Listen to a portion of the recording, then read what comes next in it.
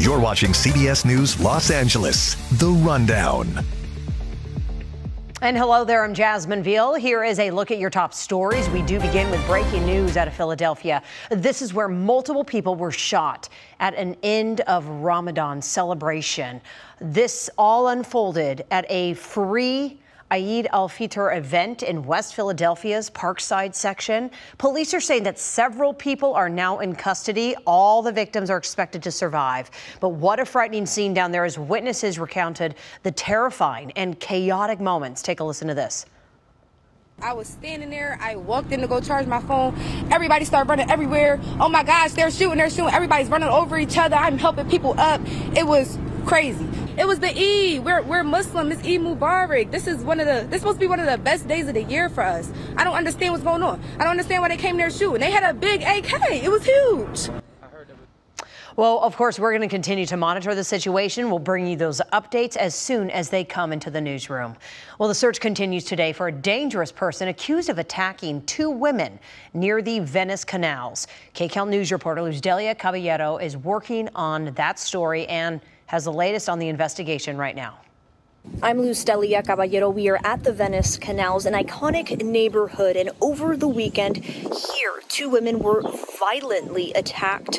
One of them, the first, at around 10:30 near the Grand Canal, the second near the Sherman Canal. Here's what we know. Neighbors have told us that along their walks just after 10:30 at night, they seemed to see what they thought was a pile of water. Pretty soon they realized it was actually a pile of blood, and this is near the Sherman Canal. You can kind of see the trail of blood here on this sidewalk, certainly telling the story of what happened here over the weekend. Again, two women violently attacked here at the Venice canals. We also spoke to a man who says that one of his clients was unfortunately one of the victims here of this attack. Police say the suspect, identified only at this time as a male suspect, is still on the run. So police are actively looking for this man. There are more officers here in the area patrolling as a precaution. But coming up, all new on Kcal News at 5, we'll share more on what neighbors say they saw and the latest of what we know about this case.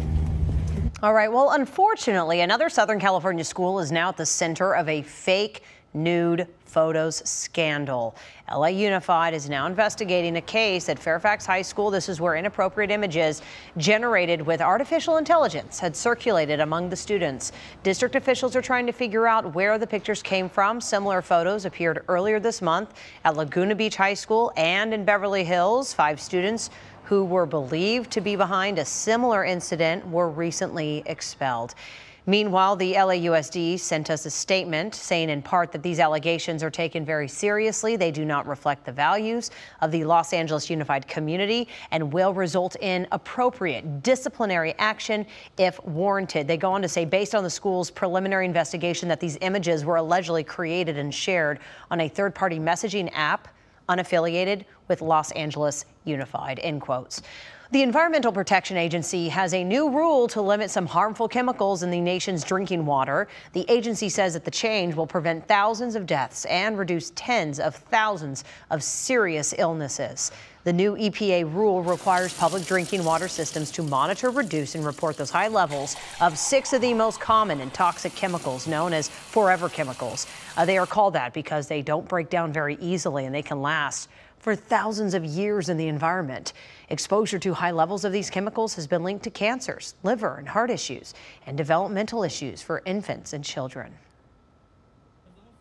These chemicals entering our environment in an uncontrolled manner are harmful to our families, harmful to our communities, and harmful to our economy. These forever chemicals are used in everyday products, including food packaging, non-stick cookware, cosmetics, and other personal care products. The EPA also announced nearly $1 billion in funding to help states and territories meet these new standards. This has been CBS News Los Angeles' The Rundown. Thank you so much for joining us. We will be back live at 3 o'clock with a check of that weather forecast. It's sunny, but there is changes coming this Saturday. Keep it right here on CBS News Los Angeles.